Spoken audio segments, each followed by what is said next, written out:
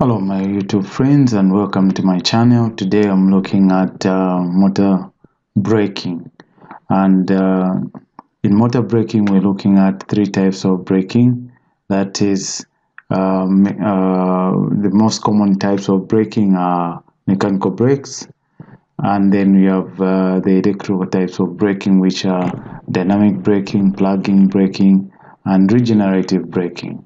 Now, braking types for both AC and DC motors is what we are going to look at. So we start with the first one, which is braking mechanical brakes. The mechanical brakes are usually of two types. You've got the disc type, as most of you have seen, similar to what you see in the bikes. It's the same that you can see also in being applied in motors. So you can have either the disc type of braking or the drum type of braking. And what you'll notice in this case is that during braking, the solenoid will be pushed in, and as this pushes, it applies a force in this direction, which closes the brake shoe, or which forces the brake shoes to attach to the drum, and this drum is directly connected to the motor rotor.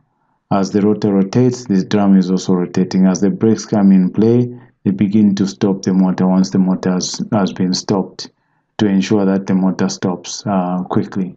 So this is the solenoid coil, which pushes this solenoid valve when it is activated. So this is how the drums, the mechanical brakes operate.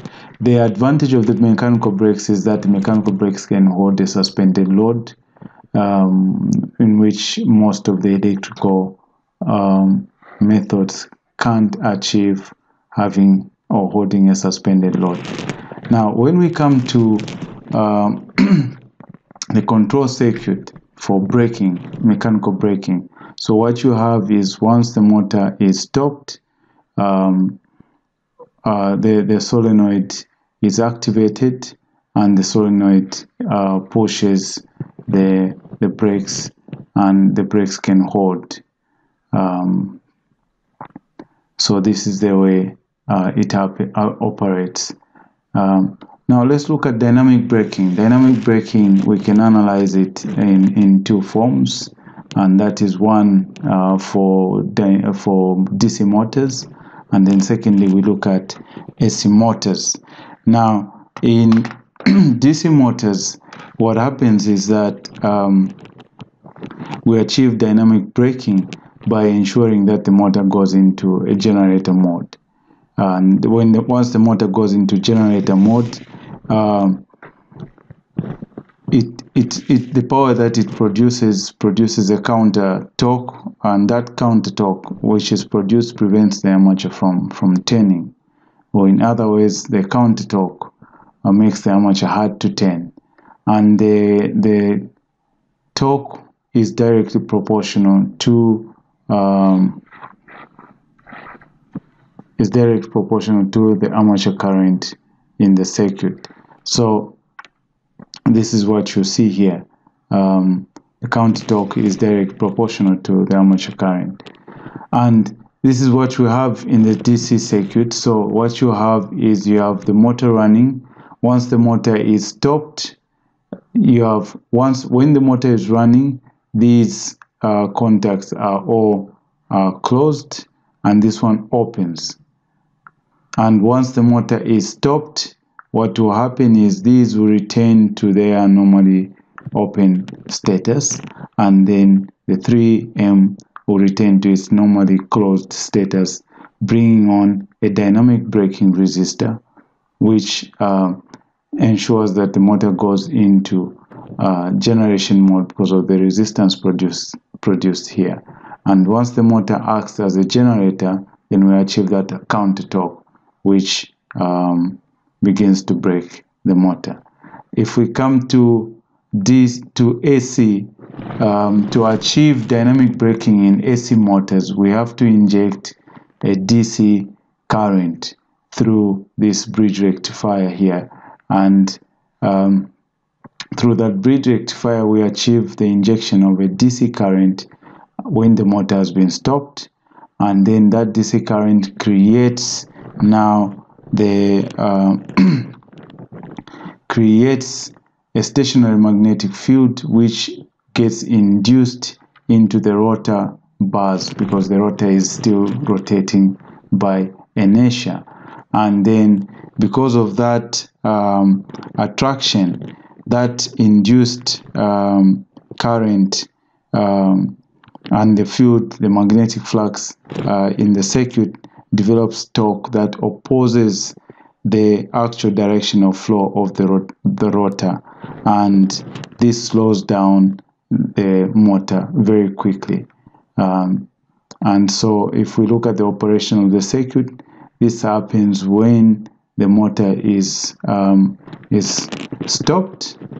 Then the dynamic braking coil brings in these two circuits, two contacts which close to inject in a direct current to the motor,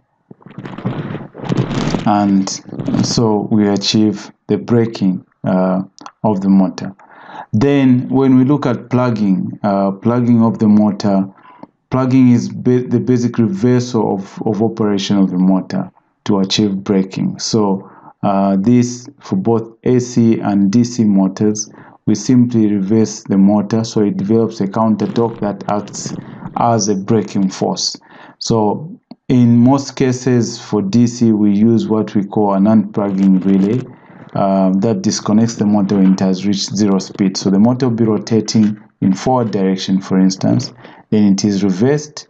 Then once it goes and rotates to almost a halt, before it begins to reverse, the circuit is cut off.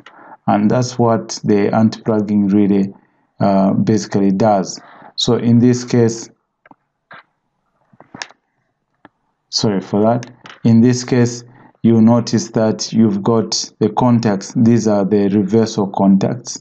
So once the circuit is running in the forward direction, and or in any direction, for instance forward direction, when the circuit is stopped, the stop button is pressed, what will happen is the forward direction disengages and the motor is changed into a reversal direction. So the reverse direction is energized. Once the reverse direction is energized, it's going to close these two contacts, and the rotation of the armature is reversed. The current begins to flow in the circuit like so through the armature, when initially the direction of flow of current when it's running in the forward was in this direction.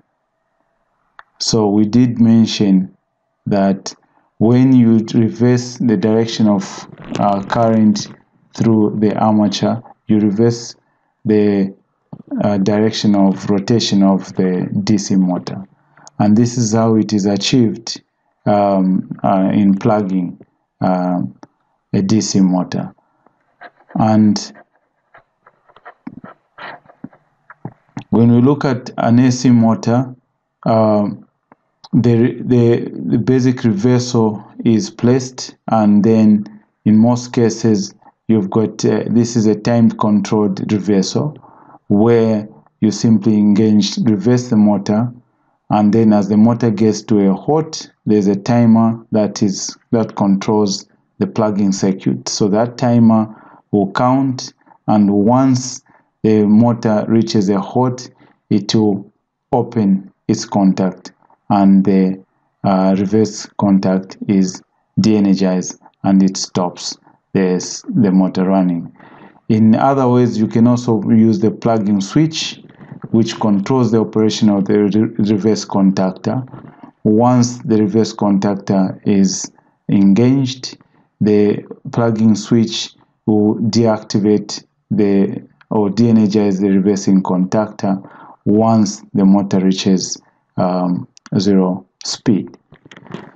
The other form of braking that is used, which is also electrical braking, is what we call regenerative braking. Now, regenerative braking involves adding a mechanical load when the motor has been stopped, and this mechanical load forces the motor to act as a generator, and in that instance it operates more or less similar to dynamic braking, but it is this counter torque which the generator produces in this case is achieved by adding an external load to the circuit that ensures the motor goes in generator mode and produces a counter torque that opposes the direction of flow of the rotor, and in so doing brakes the motor.